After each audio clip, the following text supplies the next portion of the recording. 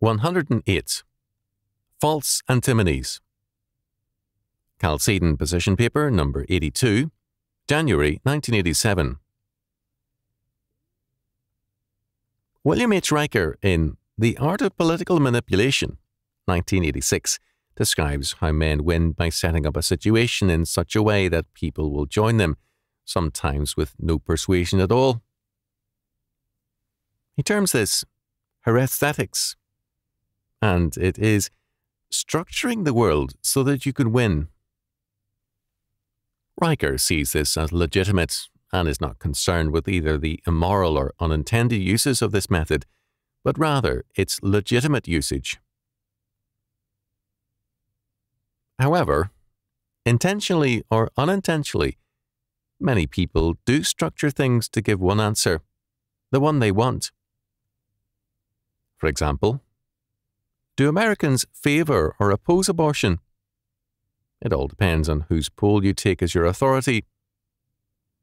There are enough people in the middle who can be easily swayed one way or another by the nature of the questions asked to give either side their desired result. The same is true in the realm of the church. Issues can be falsified and so presented that only one conclusion seems possible. Anyone dissenting can then be called a heretic, or any name the champions of the false antimony choose. The great classic example of a false antimony is grace versus law. Are these two things to be opposed one to another? Certainly, salvation is by grace, not by law, but it is not therefore salvation by lawlessness. If we are logical about this false antimony, we must then fall into the evil Paul describes, that is, believing that we should continue in sin that grace may abound. This is the logic of antinomianism. But the opposite of grace is not law, it is reprobation. We are saved by grace, and if we do not have grace, we are reprobate. This is the true contrast: grace versus reprobation. This alone sets forth the issue as to what is at stake: salvation. The false antimony of grace versus law has done much harm. It has led to the depreciation of the law and far-fetched and fantastic efforts to escape the force of our Lord's words in Matthew chapter 5, verses 18 to 20, where the requirement that the law be fulfilled or put into force is very bluntly stated. But this is not all. This false antimony has led men to abandon dominion, because God's law is the instrument for dominion. As a result, the church has been in steady retreat, surrendering one area of life after another to humanism. The law, as a way of sanctification, spells out the means whereby man, growing in grace by faithfulness to God's every word, Matthew chapter 4, verse 4, brings all things into captivity to Jesus Christ. This false antimony, by pitting God's grace against God's law and eliminating God's law, has put churchmen into the evil position of turning to humanistic law as a solution to the world's problems. The church thus becomes an ally of anti-Christian forces. Another false antimony is faith versus works. Such an antimony is a violation of God's plain word that faith without works is dead. James chapter 2, verses 14 to 26. Because faith cannot be fruitless, it has consequences and manifests itself in works. The man of faith is a good tree, bearing good fruit. Good works. Matthew chapter 7, verses 16 to 20. Whereas an evil man has evil works. Paul, in affirming justification by the grace of God through faith, says, Do we then make void the law through faith? God forbid. Yea, we establish the law. Romans chapter 3, verse 31. When men oppose faith and works, they limit faith to one outlet, pietistic exercises. Prayer then becomes vain repetition and a public display to give the aura of holiness. Matthew chapter 6, verses 5 to 7. Rather than talking with our Heavenly Father, thanking Him, submitting ourselves and our needs to Him, and looking to Him for our help and our daily needs. The life of holiness is warped by antinomianism into a shallow form. To condemn the works of faith is to condemn the Lord who requires them. Power in the Lord is associated with fruit-bearing, works.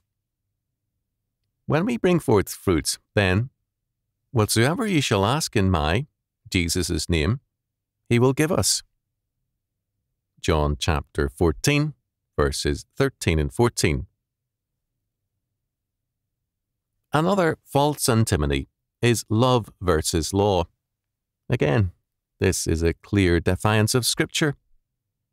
We are told that love is the fulfilling of the law, that is, the keeping of God's law. Romans chapter 13, verses 7 to 10. We do not love God if we despise His law, nor do we love our neighbour, our spouse, or our children if we break God's laws that protect them.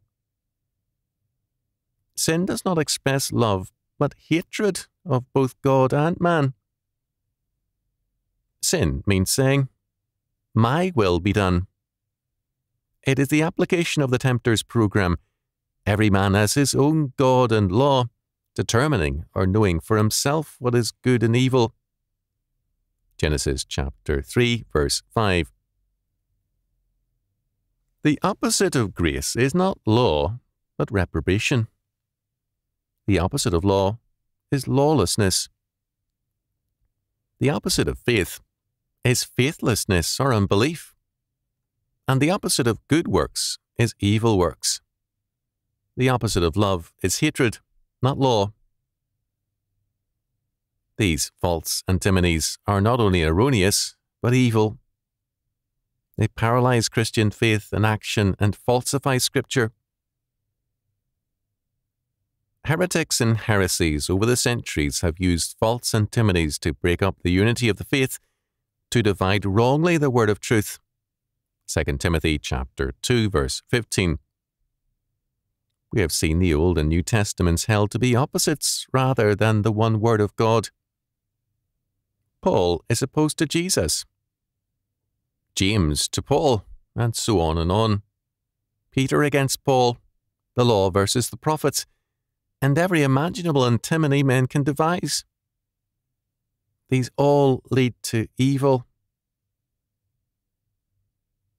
If we have a false view of what Scripture teaches, we will soon have a false doctrine of God, and the consequences of that are very serious. Walter Otting in The Church of the Catacombs, 1964, outlined the Roman doctrine of God. Deity was usually not defined philosophically, but was seen as that which gives good things. Since Rome brought peace and justice, it was honoured and praised and worshipped. But what was a symbol of imperial Rome? The person of the emperor was the obvious choice. Hence the emperor cult. Page 98. In our time, men, in effect, have worshipped the modern state because it is the God which gives them good things. The devil then becomes whatever works against the modern state. Marx very early held that all enemies of the socialist state should be viewed as evil and separated into a hell for such dissenters. Marx had set up a false antimony deliberately, and it has been used to kill millions of people. The theological false antimonies have been even more deadly because they deal with the issues of time and eternity. They tamper with God's revealed word and misdirect men in churches. They are a very serious form of false witness and a violation of God's law. They lead to the degradation of the faith. Otting's definition of the meaning of the word God to the Romans has been cited. This definition did not stand still. As Harold Mattingly in The Man in the Roman Street, 1947, pointed out, for the Greeks and Romans, the word came to mean two things. First, God or gods could mean powers outside and over man. These could be transcendent gods or spirits, or the current emperor. Second, it could mean inner gods, a man's genius, the virtue in a man's soul, and the like. Since the great gods like Jupiter or Zeus were once men, all men of power, virtue, could become transcendent gods also. Pages 86 to 87. By beginning with a false definition of God, the Greeks and Romans went from one error to another and thereby falsified their view of things. They then created false antinomies to compound their error. The Roman Empire had great power, but in its economic and political policies, it began by positing false antinomies, and thus it aggravated its problems by false solutions. To avoid such errors, we must be rigorously biblical, as Cornelius Van Til has always insisted. In Isaiah's words, "To the law and to the testimony, if they speak not according to this word, it is because there is no light in them." Isaiah chapter 8, verse 20. Our age needs the light of God's requirement, that we believe and obey His word, not man's. In the middle of the 16th century, Bishop Hooper found that in his Diocese of Gloucester, England, 170 clergymen could not repeat the 10 Commandments, and 27 were ignorant as to who was the author of the Lord's Prayer. Under Queen Mary, the situation grew worse as men were hastily ordained without qualifications. As a result of this kind of ignorance, the Church was weak, both before and after Henry VIII. This was very bad, but at least the Puritan party could point to an obvious evil and gain strength by their obvious knowledge of the faith. Today, the ignorance is of a different kind, rests in error, and is more serious because it falsifies the truth. By teaching the false antimony of grace versus law, they obscure the fact that the opposite of grace is reprobation, and the opposite of law is lawlessness. This is a gross error, and a dangerous one. It has monumental implications for evil and for the destruction of the Church.